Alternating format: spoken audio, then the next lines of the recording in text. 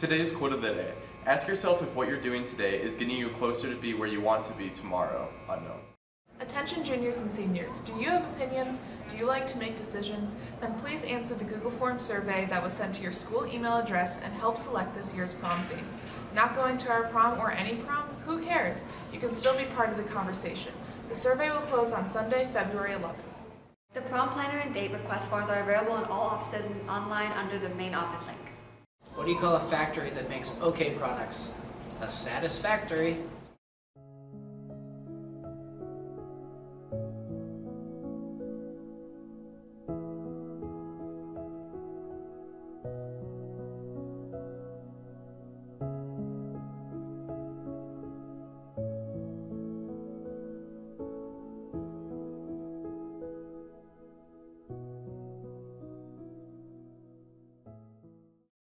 So my positive affirmation ties directly to attitude.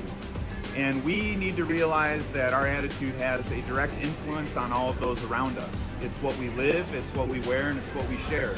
So why not have a positive mental attitude and share that with everyone around you? Because nobody wants to be around people with bad attitudes. Nobody wants to be around people who are negative. So in order for this to become a better place, we need to make it a better place with our attitude. Be curious, not judgmental. Hard work and preservation leads to success. Don't you dare give up on your dreams or they give up on you.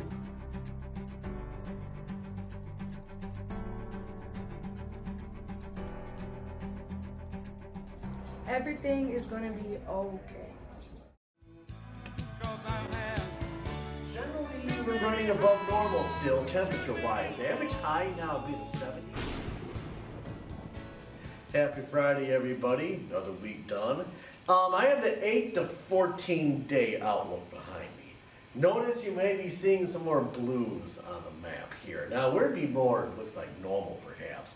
So after these couple very warm days we've just had, it's supposed to cool down to probably closer to normal next week. I'm going to say the average high right now is maybe mid-30s. So, I mean, you know, it's not going to feel like June by any means, but it could be much worse like we had about 3 weeks ago. And even with this doesn't really radiate huge Arctic outbreak either. So, you know, on the weather front, probably nothing too earth-shattering coming in the next couple of weeks. On that note, happy Friday, everybody.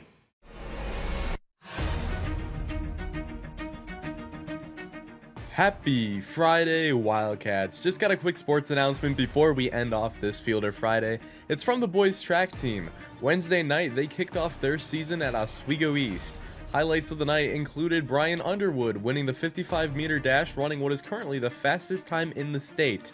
The 4x800 relay of Harlan Matson, Tyler Schick, Luke Adair, and Arnold Arce was also victorious. In the 4x200, Will Dotson, Torrance Freeman, Scott Frieschlag, and Brian Underwood also took the victory.